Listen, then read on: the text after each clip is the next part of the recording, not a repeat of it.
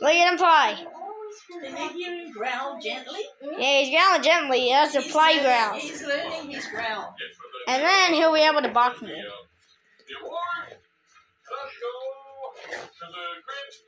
don't want to pull him too much. His teeth are only little.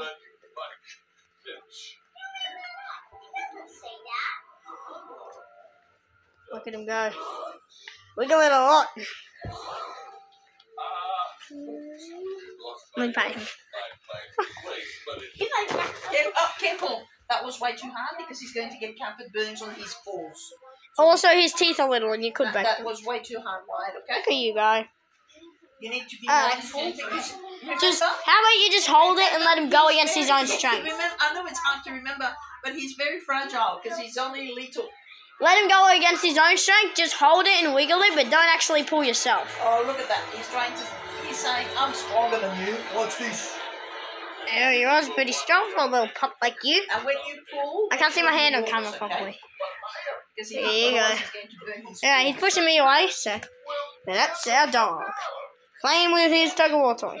It's extremely stretchy, but it's already stretched out.